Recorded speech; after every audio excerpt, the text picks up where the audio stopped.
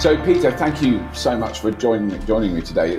I have been following what you've been doing ever since you started with such excitement, and I'm very impressed with what you've done. But I'd like to sort of just start off with the basics, which is, how Northvolt got started, but then also an explanation of what a battery cell is and how, in a sense, how it's made and how you've developed the technology you use. Because from what I've understood, you've made some really critical choices really early on in the process, a sort of fresh start in a way. No, so to go back to the starting point, obviously I had the fortune of spending a number of years in California with the growth of Tesla, basically seeing at least what I thought the industry was going, and I stepped out end of 2015 after the launch of the Model X, and we kind of set the stage for the Gigafactory at that point of time, as we recognized that the scale up of the auto industry would require a totally different type of manufacturing scale for batteries. It wasn't really my intention to go start Northvolt at that point of time. I started to engage in startups in Silicon Valley, joined some boards, and had a happy wife for a while. But then I realized that it's much more fun to do something on your own than to sit and give advice to people. And we started to look. I was still living in Palo Alto, and started to look at Europe. Maybe the region that has the highest commitment to the Paris Treaty, pretty much requiring Europe to reduce its carbon footprint with almost 80% over 30 years. And in order to do that, the only realistic choices is to take oil out of transportation and really redefine the way that you do power generation, replacing coal, oil, natural gas with wind, solar, renewable sources. And all of this just requiring a massive amount of energy storage, and where batteries is going to be playing a key role. And on the supply side, seeing that Europe had an almost non-existing supply chain. Varta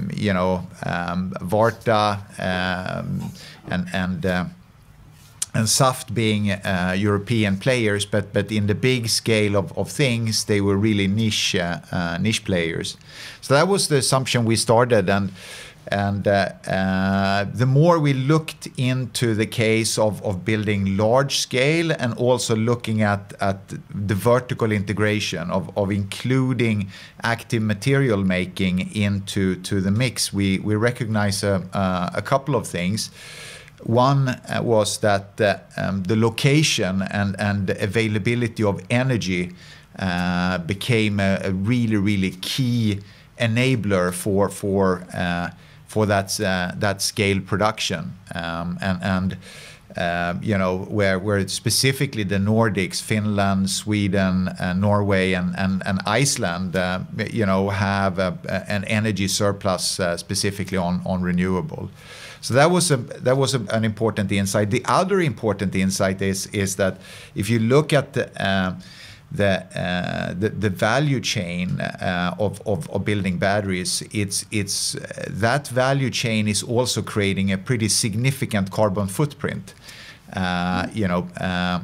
Pulling out the raw materials, the nickel, the cobalt, the manganese, not at least the graphite, and then processing it into active material and then building batteries is consuming a lot of energy. Almost like if you build a 1 kilowatt hour of battery cell, you consume somewhere 80 to 100 times the amount of energy in that process, which means that if we're driving this transformation and we're seeing this enormous growth of the battery industry, and this transformation happens, driven out of China, for example, where we have a carbon-based grid. Obviously China have ambitions to change, but at this point of time, it is a coal-based grid. Coal. Yeah. And we think that the whole car industry is going to transform into electric. We are basically creating a new carbon footprint the size of half Germany's. In building this industry, if we don't do it the right thing. So not only did we see that we actually could build scale battery manufacturing at a very, very cost efficient way if we did it the right way, but we also saw that we could drive the transformation into a way where we're also not creating a new problem when we are doing that. And those became kind of the core of the mission and why we created Northvolt.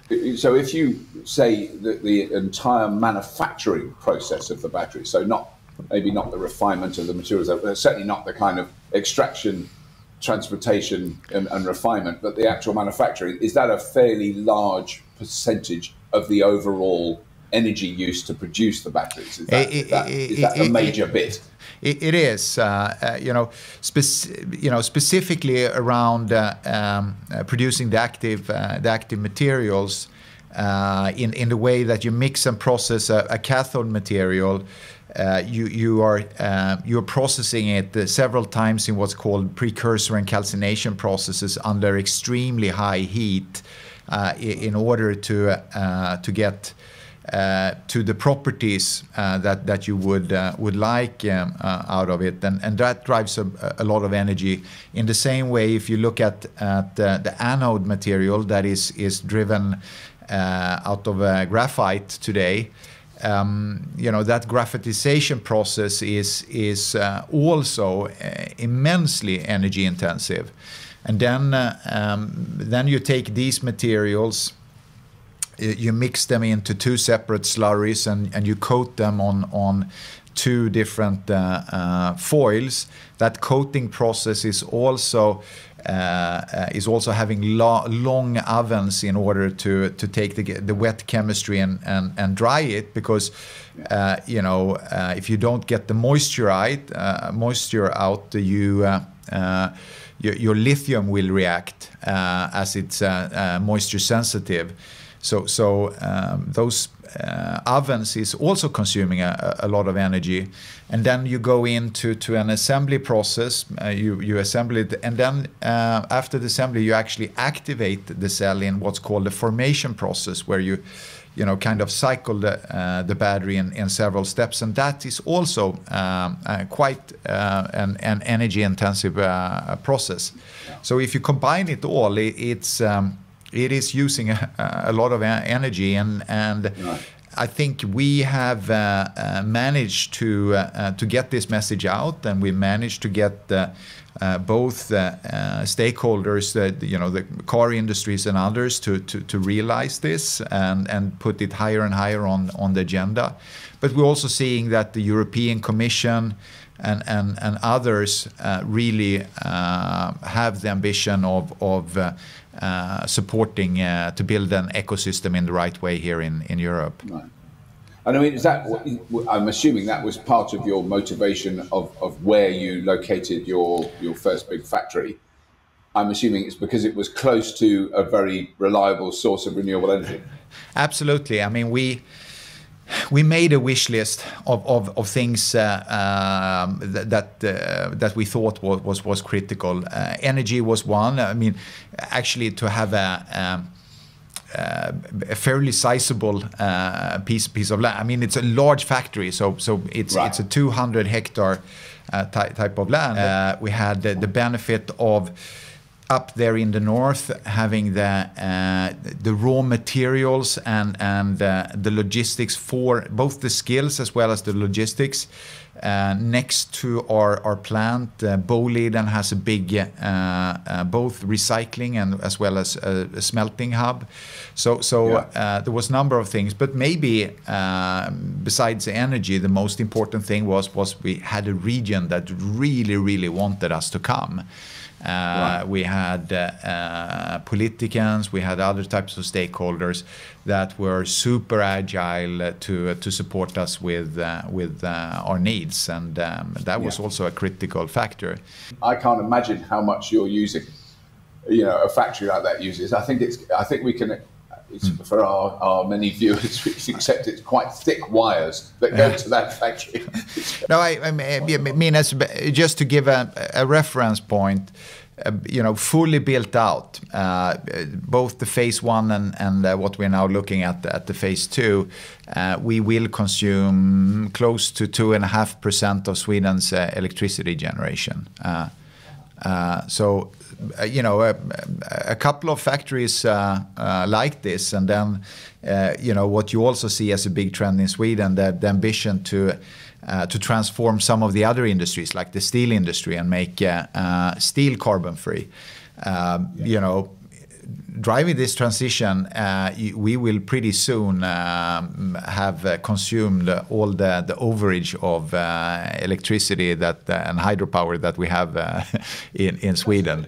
But I think we ought to also inform our viewers that it's actually very near the Arctic Circle where this factory is. It's only because I have been in that part of Sweden a few years ago, and as a southern or a mid-European, we just don't know what that sort of cold is. It was minus 38 one day. I mean, as a snow. It's beautiful. It's lovely. As a reference point, the golf season starts mid-June,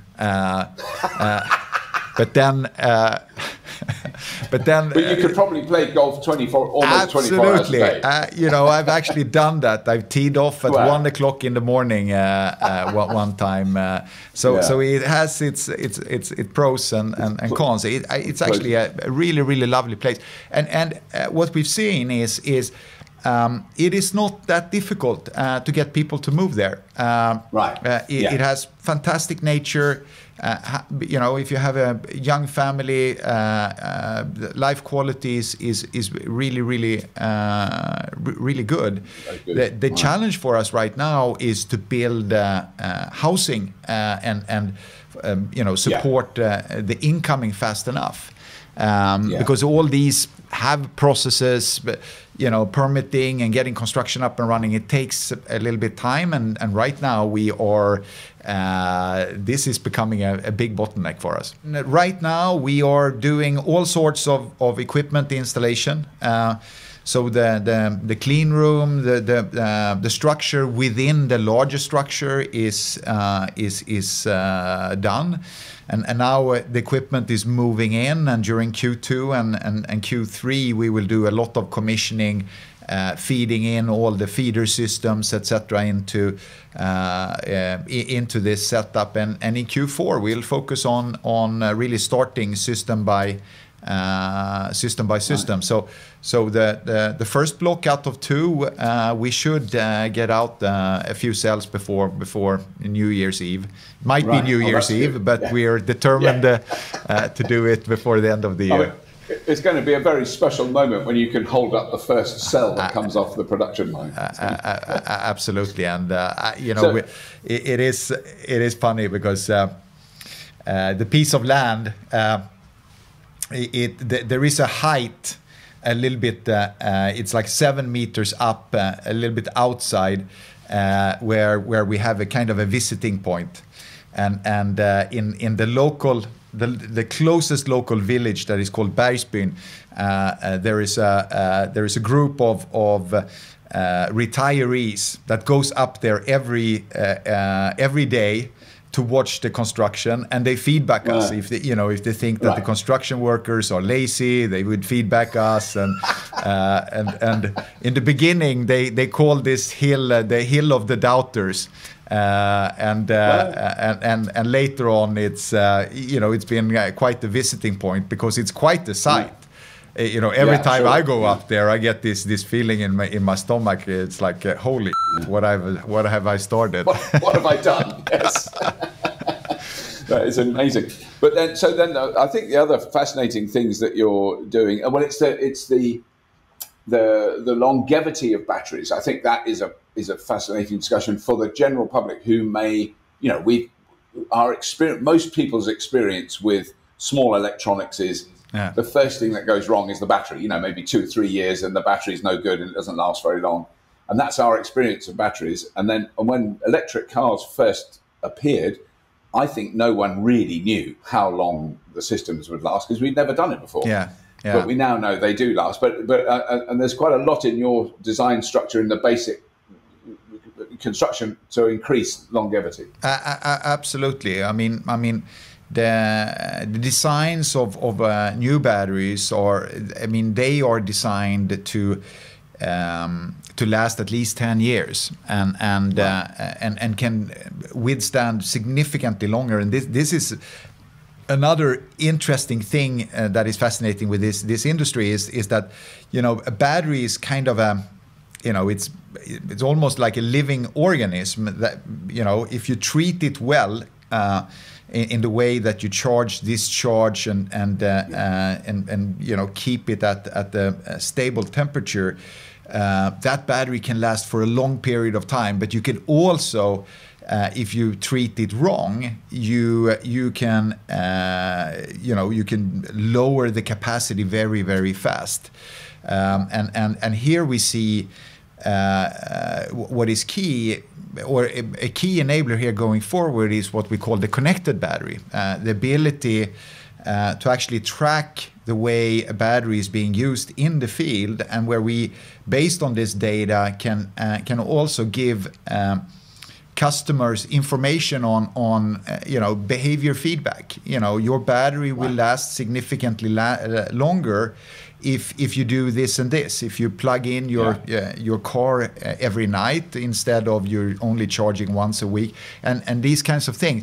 So the fact that you can kind of enhance a product and use customer feedback to do it, I think is something we're going to see here over the coming years, and where the software becomes a key enabler together with the battery and the whole system, and this is something we're very, very excited about. Because I mean, I think, and the other really critical thing that I'm so impressed and excited that you're dealing with straight on is recycling. You know, it is the kind of you know, the criticism that you might get about electric cars from people who maybe don't know that much about them.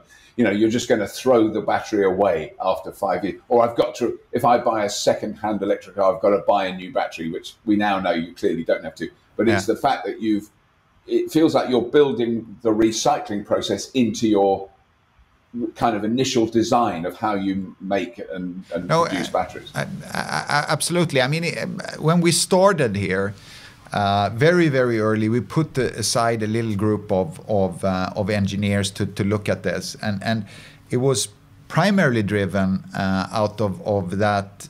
You know, if we want the society to go all in, including politicians, etc., in this transformation, you know, we must show that this is not just creating another pile of waste 10, 15 years down the road, and you know, that we are kind of you know, consuming a lot of critical minerals for one life cycle of transformation.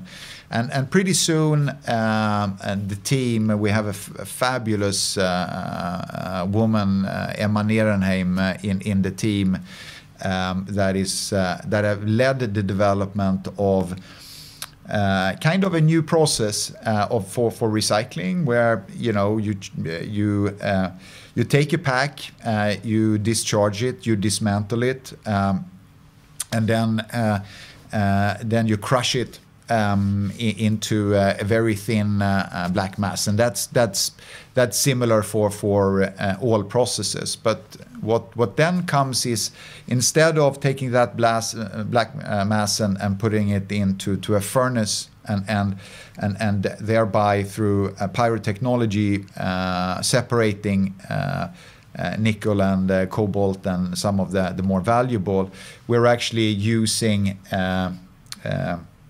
a hydrometallurgical separation process. So we are chemically dissolving these, and thereby we can not only separate the nickel, cobalt, manganese, but we can also actually catch lithium, which in the alternative process is gone. You can't. It's too thickle. But in the hydrometallurgical process, you can actually separate that too, which means that we are looking at close to 90% or potentially even higher recyclability of a battery, and also because we are producing our own active material in our factory. We can really build a fully circular loop, and there will be starting costs and investments in technology, but once at scale, I think this could be a paradigm shift where today, at the end of life, there is a producer's cost to take care of a battery, and it's fairly expensive today. But where this actually becomes a valuable commodity for the OEMs at the end of life, and where that battery actually can be when we get it and we build a new battery out of it, then we can give a significant discount on the new battery in order to build a fully circular flow. So this is something we're very, very excited. We built the pilot plant in Västerås. It's working. We're now designing a 4 gigawatt-hour setup up in next to our factory in Skellefteå, and we're already starting to work both with OEMs. A couple of days ago, we announced that we are doing a really kind of a life cycle validation together with Volvo, where we're taking their batteries and show that we can build new batteries out of them. And also we've started a joint venture in Norway together with Norsk Hydro, which we call Hydrovolt, and in this setup we're trying to tap a market that have come the furthest in terms of electrification, but also due to failures, due to crashes and things that happen, is starting to feed back a fair amount of batteries that we could start playing around with in the recycling flow. So Peter, you're making all these batteries. Once you're up and running in this factory and you're making all these batteries, what I know is you'll make some for cars, maybe some for grid storage, some for trucks and buses. I mean, what is the actual outlook for that, for where you're supplying batteries to? Absolutely, and obviously the largest part of this market is for sure going to be automotive, and and one an interesting trend we see there is car makers really going from looking at batteries as kind of a one format commodity towards designing new vehicle platforms, new electrical platforms, where they look at kind of this skateboard as how do we optimize the amount of energy we can get within this framework, and that actually drives that they're putting requirements on unique cell designs to optimize the platforms, but the platforms in themselves become so large that they fill up really the criteria for economies of scale. I mean, some of these platforms, like when Volkswagen designed a platform, that platform will drive several gigafactories worth of demand. But then what you see is I'm incredibly excited about the energy storage piece, because I think we've only seen the starting point of this, which is basically, I mean, the largest market right now is in the US, replacing gas turbines with energy storage to balance the grid.